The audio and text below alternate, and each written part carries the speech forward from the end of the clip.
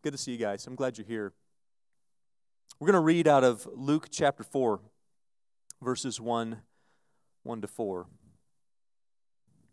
Then Jesus, being filled with the Holy Spirit, returned from the Jordan and was led by the Spirit into the wilderness, being tempted for 40 days by the devil. And in those days he ate nothing, and afterward, when they had ended, he was hungry. And the devil said to him, "If you are the Son of God, command this stone to become bread." But Jesus answered him, saying, "It is written, man shall not live by bread alone, but by every word of God." Let's pray.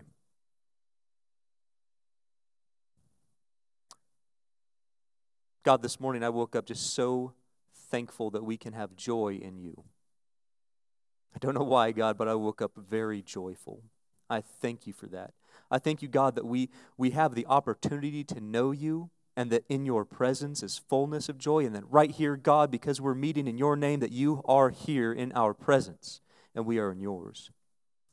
Holy Spirit, fall in this place and lead us into all truth like you promise us that you will do.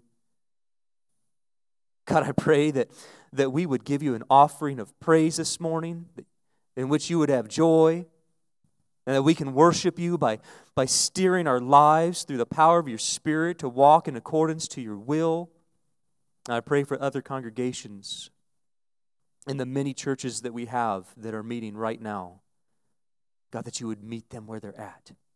That your word would be spoken so powerfully, so truthfully. God, that we would know you. God, unite us as the body of Christ and lead us into all truth in Jesus' name. Amen. So in 2016, God moved us here from California to right here in Bonners Ferry. I say that God moved us here because after praying for like 5 years about whether we should move and a series of events that could not possibly have been coincidence, we saw the hand of God guide us to right here in Bonners Ferry. And so we moved. And we moved into a fifth wheel with a dog and an almost 2-year-old. And it was awesome. Until it wasn't. About 2 months in. And it turns out that living in a fifth wheel with a dog and a toddler is not at all like camping over the weekend. And the job that I had taken was nothing like what I expected. And my wife's job was truly awful. Truly the worst job I've ever, no, not ever. It was really bad. And we tried so hard to make friends. But it seemed like we couldn't make friends beyond people who were just trying to be friendly. And the friends that we had left in California were not nearly as devastated that we left as we hoped they would be. It turns out they weren't calling us every day with their disappointment that we were no longer in their lives and how desperately they missed us. And it turns out that they were doing just fine without us. And we started to question, God, did you even move us here? Why did you move us here? Did you move us here just to make us suffer? Because it kind of feels that way. Kind of felt like maybe this wasn't for our good. Didn't quite understand what in the world was going on. It felt kind of like God had abandoned us a little bit, and that we were in the middle of a wilderness. That was actually true because we were in a fifth wheel in the middle of a wilderness. Have you ever been in a wilderness? Everybody's been in a wilderness. There's not a person in here who at some point in their lives has not or will not go through a season in the wilderness. We all do. Some of you are like, man, I'm in a wilderness right now. An emotional wilderness or a physical wilderness or a spiritual wilderness. When you're in a wilderness,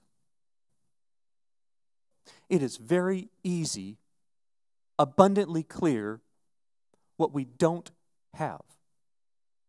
It is incredibly clear what we lack in a wilderness. And it can be really easy to think that God has abandoned us. It's really easy to wonder, why in the world am I here? Have you forgotten about me? Do you even care about me? Did you make a mistake?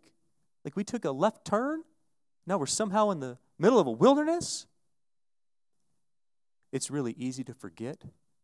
God does some of His best work when we are in a wilderness. So when we read this in Luke chapter 4, verse 1, then Jesus, being filled with the Holy Spirit, returned from the Jordan and was led by the Spirit into the what? This might be new to you. Like this was new to me a little while ago, a few years ago.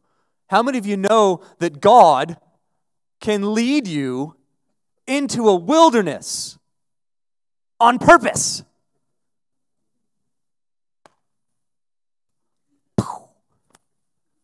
Why would a loving God do that? I don't want to go there. Me neither. It's hard there. It's not comfortable there. All the things that I'm used to relying on are not there. There's nothing there. Exactly. Sometimes we get so darn busy and distracted by work and with play and with life in general and all the stuff and all the things that it is nearly impossible for us to actually put our attention on God. Do you find that? I mean, I don't care whether you're retired or you have a job. We pack our lives so full of stuff that we are so easily distracted by what we've packed our lives full of that sometimes it's really hard to even put our attention onto God.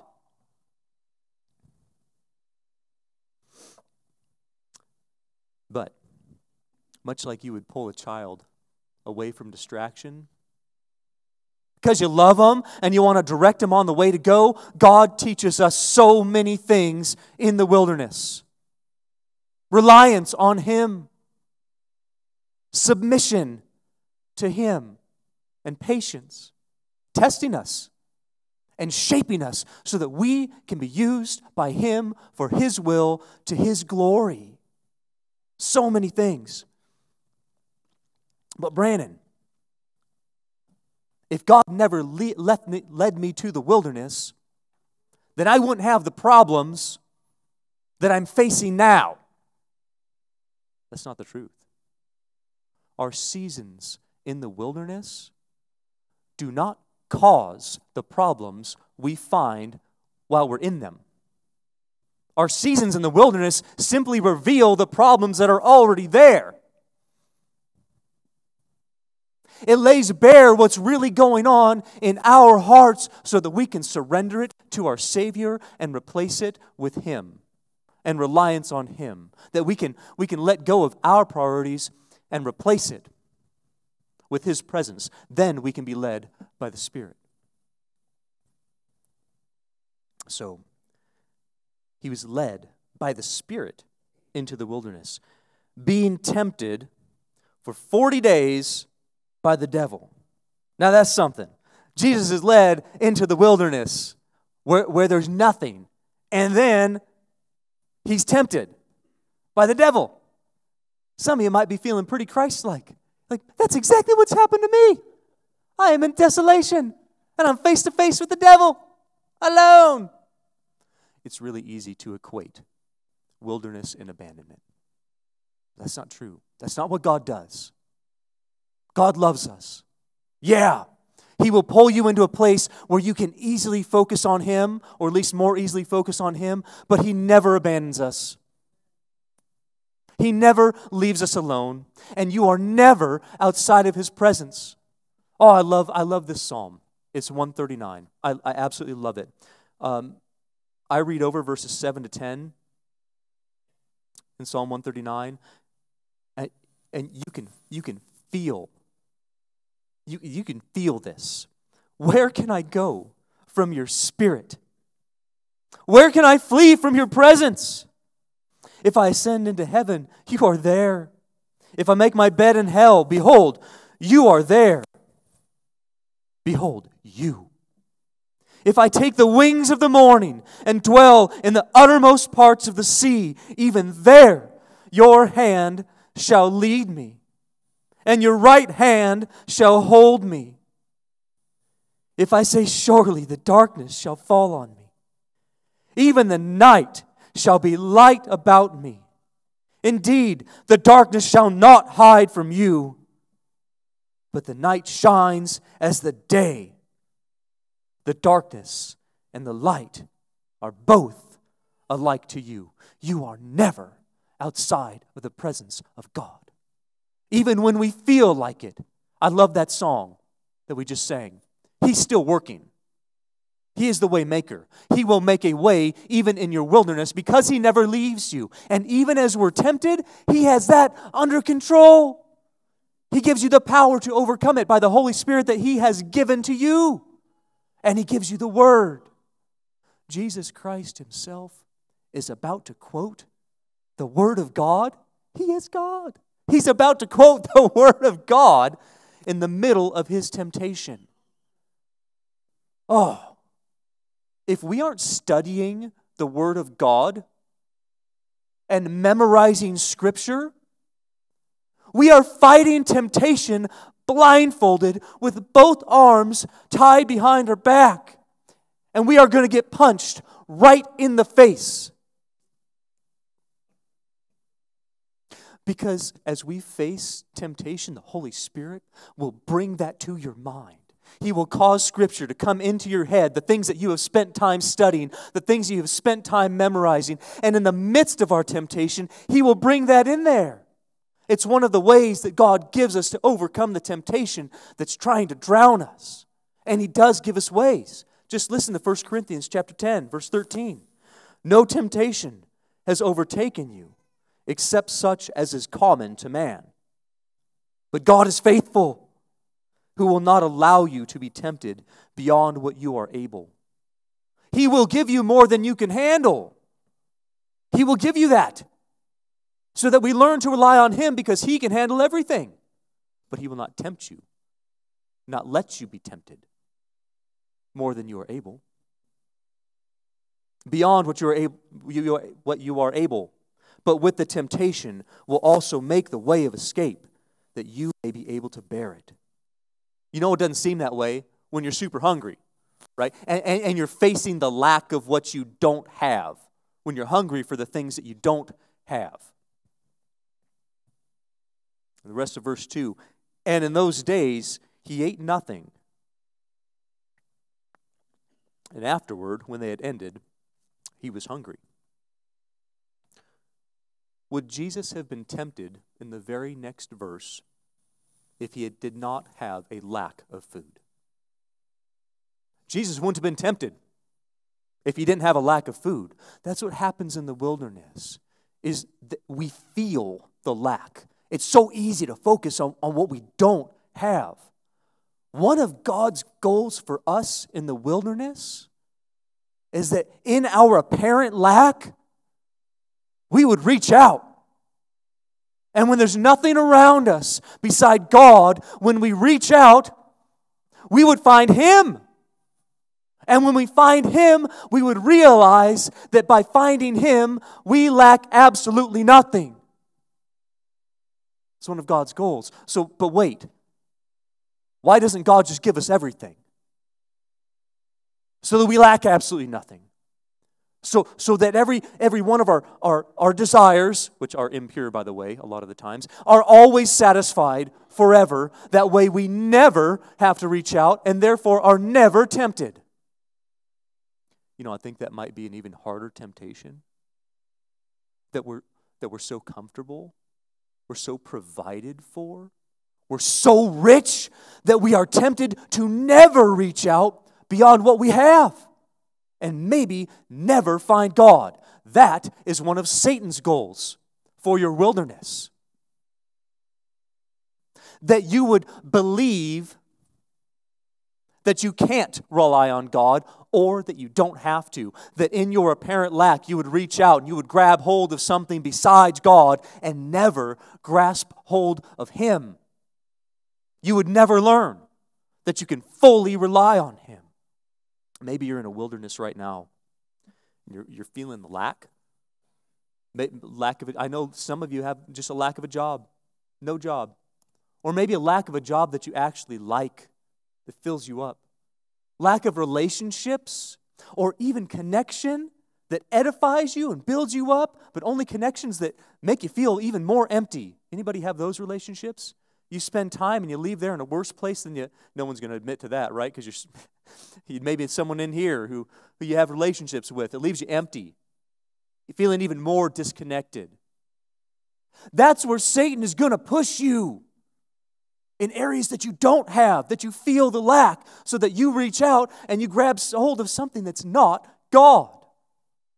That's where he pushes us.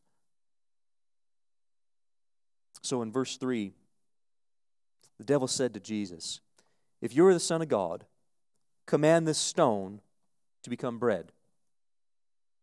So what did Jesus say? He said, "You're right. Yeah, God's starving me. This has no purpose beyond God's mean desire to make me suffer. What I deserve has been wrongfully withheld." Does Jesus do that? No. No, he doesn't blame God for the circumstances in which he finds himself. That's super easy to do. You ever do that? I've done it. Absolutely. Man, God. Start blaming God for where you are, even when where you are is because of the decisions that you have made. I've done that. That's super easy. God, why'd you put me here? Well, you made some choices that put you there. Well, why'd you let me make those choices? I've done that. That's super easy. Don't worry. God's still there. He's still with you. Even when we make really bad choices, He doesn't leave. Although it's really easy to complain when we find ourselves in those places. Israel certainly did, didn't they? Like day one, after they get pulled out of Egypt by God through a mighty hand. Do you remember that? Like in Exodus, it's amazing. God literally reaches down and pulls them out of Egypt. Day one, after they're pulled out, they start complaining. They complain all the way through the desert, to the mountain of God, all the way through a wilderness, to the threshold of the promised land. You remember this? And then they get to the threshold of the promised land, and they complain about that too. And Moses recounts this to them. In Deuteronomy, starting in chapter 1, if you're not familiar with Deuteronomy, and you're not kind of well-versed in the Old Testament, you don't know what it is, the Deuteronomy is the second giving of the law. It's basically where Moses recounts the last 40 years to Israel, what they had gone through in the wilderness, and the law, gives it to them again. And he stands before these people, the Israelites, as they are about to step for the first time into the promised land. After 40 years, when they were there in the exact spot, they refused to go in. And Moses recounts this to them. He says, "Do you remember the first time we were here?" In Deuteronomy chapter 1, verses 22 to 28. "And every one of you came near me and said, 'Let us send men before us, and let them search out the land for us, and bring back word to us of the way by which we should go up, and of the cities into which we shall come.' The plan pleased me well. So I took 12 of your men, one man from each tribe, and they departed and went up into the mountains. They came to the valley of Eshcol and spied it out. They also took some of the fruit of the land in their hands and brought it down to us. And they brought back word, saying, 'It is a good land, which the Lord our God is giving us.' Nevertheless, you would not go up. But you rebelled against the command of the Lord your God, and you complained in your tents and said, 'Because the Lord hates us, He's brought us out of the land of Egypt to deliver us into the hand of the Amorites to destroy us. Where can we go? Our brethren have discouraged our hearts, saying the people are taller, greater than we. The cities are great and fortified up to heaven. Moreover, we have seen the sons of the Anakim there, basically giants. It's too hard. There's too many obstacles. Let me tell you something. When things get really hard, it's super easy to focus on what we're going through instead of where we're being led to. So easy to focus on what you're going through. They say this is too hard for us. Don't lose sight of what Israel could not grasp. Moses says to them, just listen. Deuteronomy 1:29-31. Then I said to you, do not be terrified or afraid of them.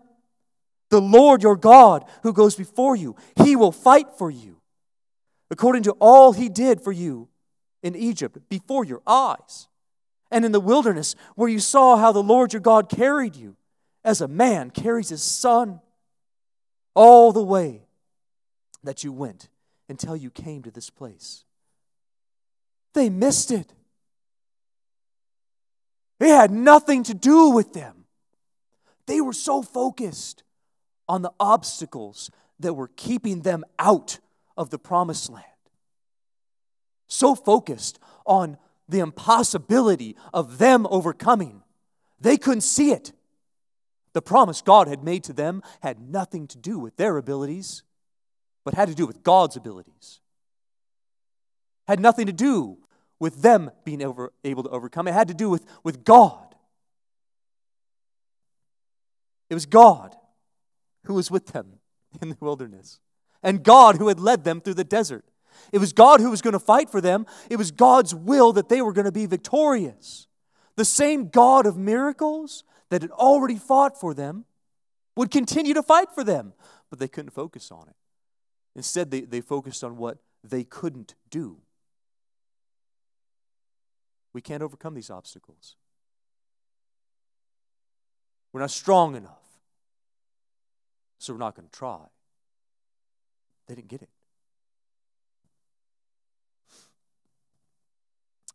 The only thing they had to do was respond in faith and obedience.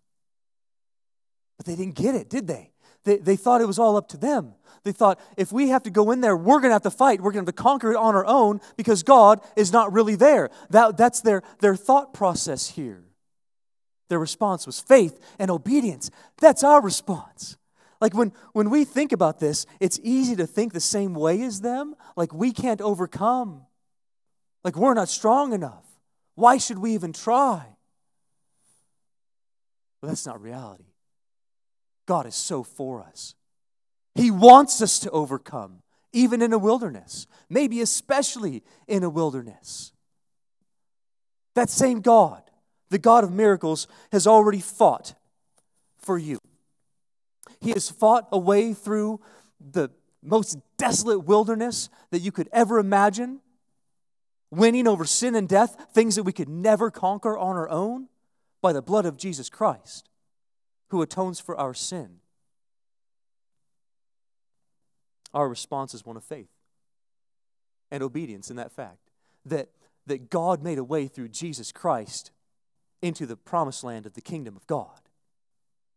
Do you really think, this is important, do you really think that a God who has fought that hard for you, who has gone that far for you, who has seeked after you, sought you that much, is going to give up now?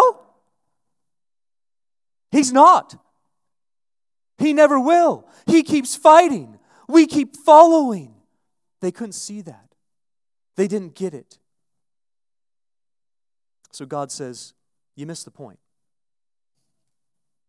Take a few laps in the wilderness, like 40 years of laps.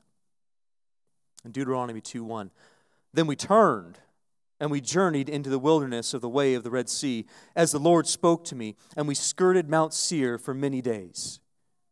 They turned and they journeyed into the wilderness. You know, they might have felt like God left them in the dust. I can't blame them. I really can't blame them. I would have felt that way. Because it's happened before. Like you're on the door of something great, like all the beautiful expectation in the world, all the hope in the world, and all of a sudden you take a hard left and you find yourself in the desert. You left me in the dust, God. I felt that way. Have you felt that way before? You don't need to raise your hand. I felt that way before. That's not the truth.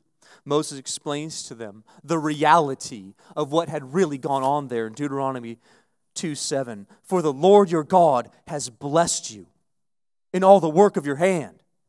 He knows you're trudging through this great wilderness. These 40 years, the Lord your God has been with you. What have you lacked? You have lacked nothing. Now, do you think they thought they lacked nothing? No. No, they had seen the promised land. They had seen everything that was there. Crystal clear. Their lack had never been more clear after seeing what they should have gone into. We know this because they were constantly complaining. Constantly complaining. The gifts that they expected from God were now being withheld. The gifts from God were seemingly more important to them than God. If the gifts from God start to become more necessary to you than your relationship with Him, there's a good chance that you might be heading into a wilderness. I'm going to say that again. If the gifts from God start to become more necessary to you than your relationship with Him, there's a good chance you might be going into a wilderness because God loves you enough to want a real relationship with you. He's willing to remove the things that we have put between us and Him to give that the best chance of happening. But when it does happen, and you feel like those things that you deserve are being withheld, that can be hard. Like you start to think yourself maybe a little bit ill-used. I'm just going to be honest with you right now. If I was Moses is a much better man than me. Is anybody feeling that way about Moses? I mean, he does call himself the humblest man that ever lived, right? But maybe he's not wrong because he's a much better man than I am. Because if I was Moses, I'd feel that way. You spend 40 years in Egypt. You make one mistake. Okay, you kill a dude. But one mistake. And then you spend 40 years on the backside of nowhere. God finally calls you out. You finally get a purpose. He lets you lead people out of Egypt. Then you patiently intercede for them all the way through the desert to the promised land. And you're right there. And then, because of a mistake that they make, you get to spend 40 more years in the desert. You finally make it back to where you were 40 years earlier. And because you struck a stone instead of spoke to it. And that's actually really important. That's a whole message on why that's important. But one mistake, and now you don't get to go in. One mistake in 80 years. Listen to Moses plead with God in Deuteronomy chapter 3, 23 to 27.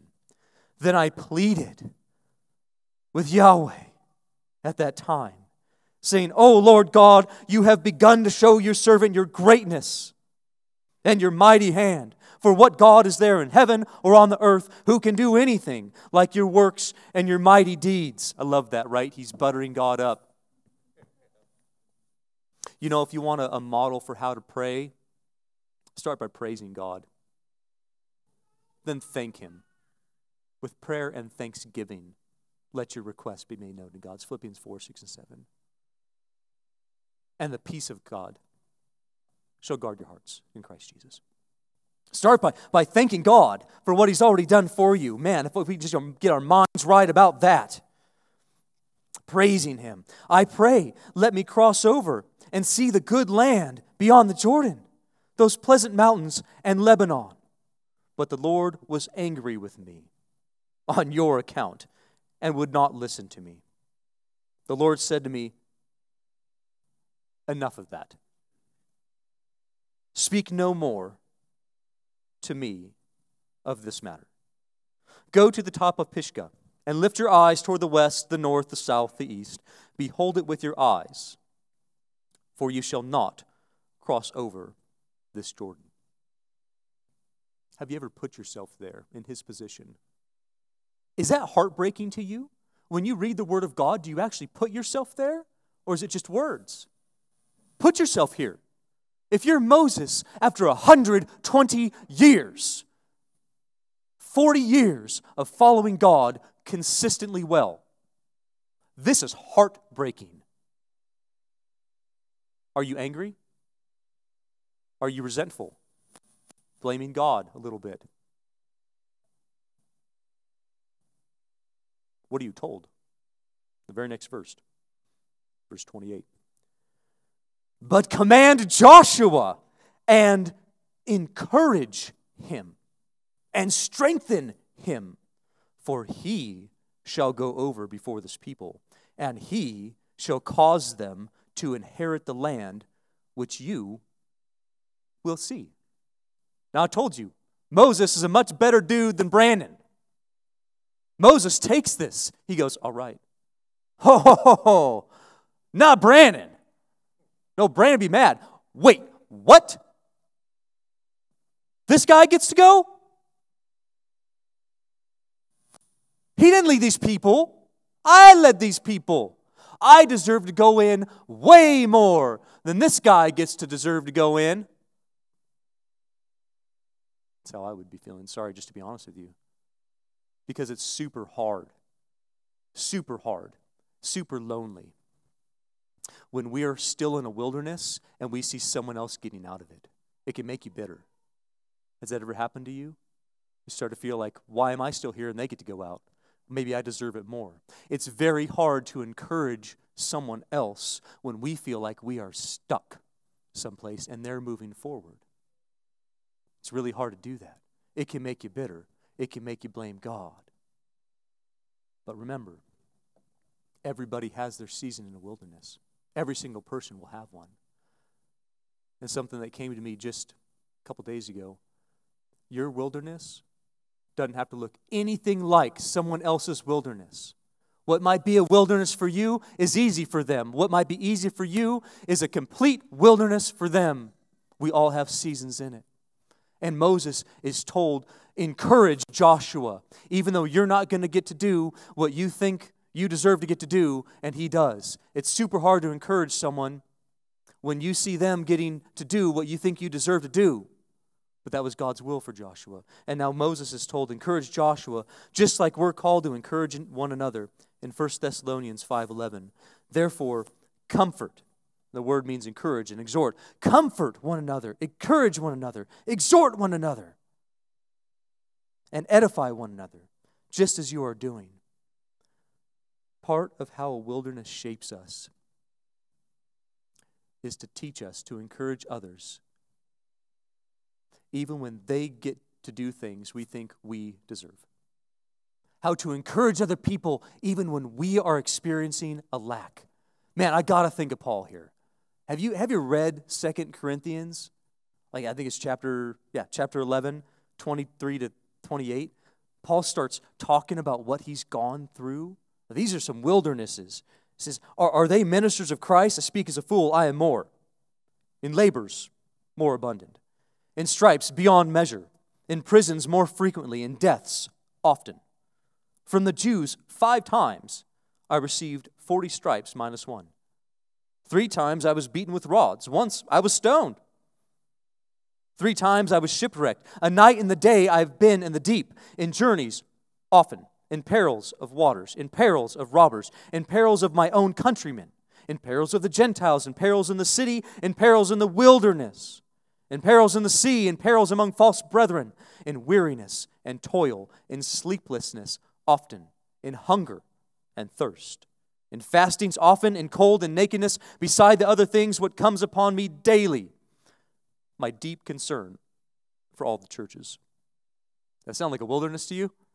Let's see, that's lack, that's abandonment, that's discomfort, that's discouragement, that's danger. Now, it took Paul a long time to learn this. This is not a rookie. This is not a novice. He didn't learn it right away, I don't think. But he learned it. Listen to what he learned in Philippians 4, 11 and 12. I take great encouragement with this. Not that I speak in regard to need, for I have learned in whatever state I am to be content. Maybe you haven't learned that yet. That's okay. God's patient in guiding us. I have not attained this. I still get mad when I don't have what I want. You saw the kids with the toys. They wanted the toys. I took them away. I'm still that way. I have not learned to be content in every situation. But God is patient. God will guide you. He will teach you that you can rely on Him. Paul had learned this. I thank God that is not immediately given, because if I don't have it, there's still hope for Brandon. We can still learn this. He says, I have learned in whatever state I am to be content. I know how to be abased. I know how to abound. Everywhere and in all things I have learned both to be full and to be hungry, both to abound and to suffer need. Part of what our time in the wilderness teaches us is how to be content, how to rely on God. That is exactly why Israel was sent into the wilderness. Moses tells them so in Deuteronomy chapter 8. He says, you shall remember, in verse 2 and 3, you shall remember that the Lord your God led you all the way these 40 years in the wilderness to humble you and test you, to know what was in your heart, whether you would keep His commands or not. So He humbled you. He allowed you to hunger and fed you. Did He starve them? No, He never starves us. He allowed them to hunger and fed you with manna that you did not know, nor did your fathers know, that He might make you know that man shall not live by bread alone, but man lives by every word that proceeds from the mouth of the Lord. It is no coincidence that Jesus, when He's in the wilderness, facing temptation with nothing around, responds to Satan by quoting this verse of why Israel was led into the wilderness. That's in verse 4. But Jesus answered Satan, saying, it is written, man shall not live by bread alone, but by every word of God.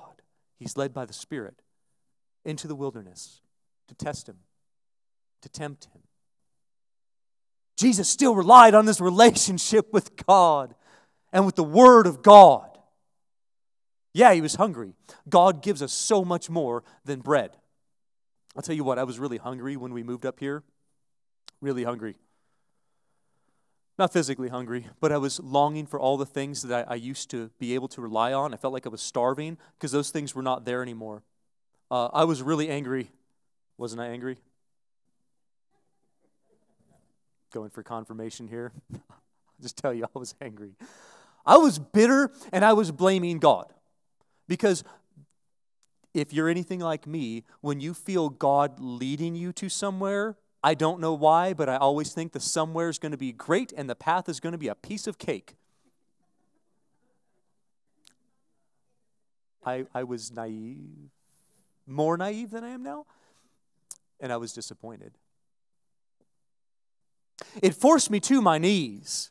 It forced me to cry out to God, who I hoped would still be around for me after blaming Him for everything that I had blamed Him for. He was. He answered. You know what He didn't do?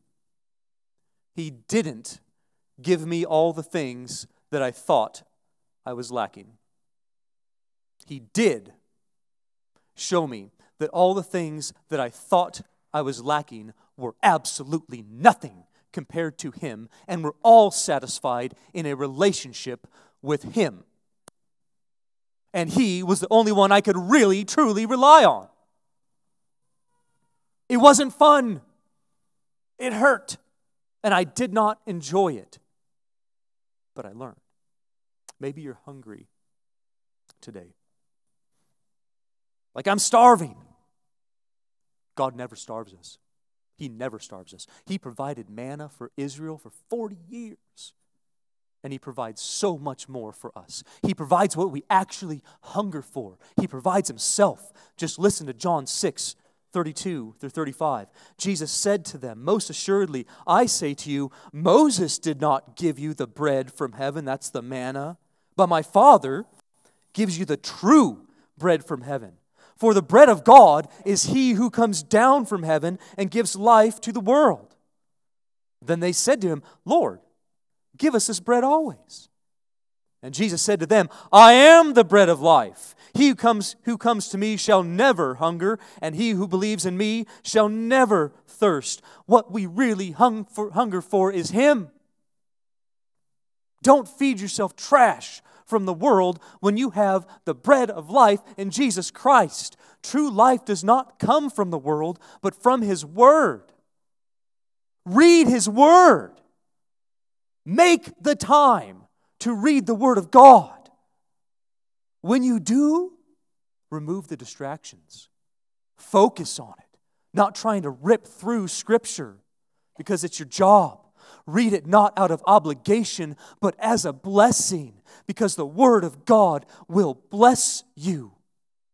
Let the Word of Christ dwell richly in you.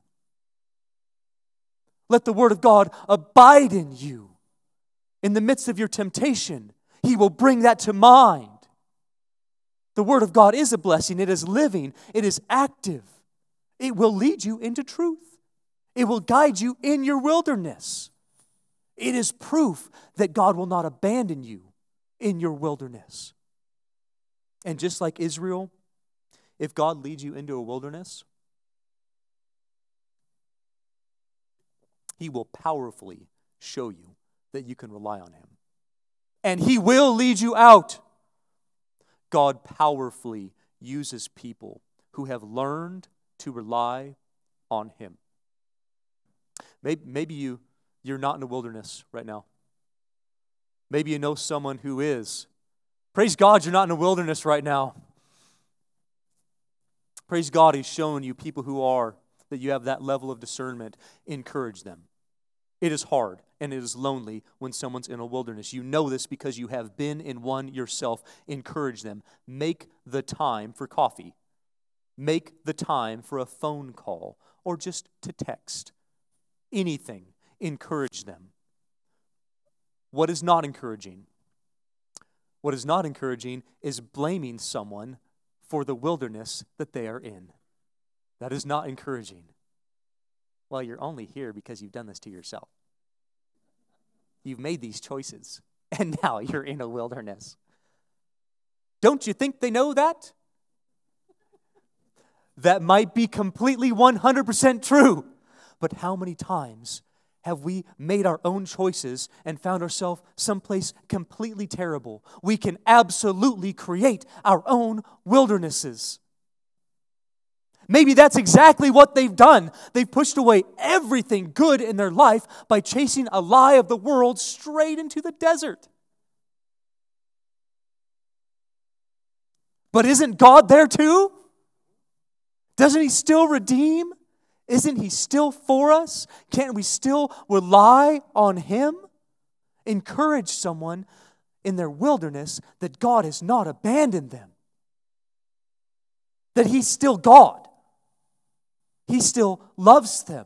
He is still for them. And by following Jesus Christ, He will lead them out of the wilderness again. Because He will do that. Maybe you are in a wilderness. You woke up one day in the middle of a desert and you're blaming God a little bit. Super common, super easy to do. I think maybe we've all done that a little bit. Let it go. Let it go. Press in to what God is trying to show you there. Trusting in Romans 8:28. And we know that all things work together for the good of those who love God, who are called according to His purpose. He is shaping you. He is honing you into a weapon to be used against the enemy. so that you can stand, if you didn't know this, that you can stand in the spiritual battle that is raging around you. No one ever takes an untested weapon into war. Would you ever take a gun that you had never shot into a battle? No one ever does that. No, God shapes us that we become a powerful weapon when used in the hands of an almighty God. He has not abandoned you. He will test whether you are His. He will test what you are relying on. If those things are not God or things that don't come from God, yeah, He might remove them. He will test whether you want a relationship with Him or just the things that come from Him. But He's still there. He still loves you. He's still working on you. He is always with you because He loves you. Look at the care that He's taken in shaping you this far. The provision that He's already given you, what He's pulled you out of. And when He does pull you out of that wilderness, and He will, look back.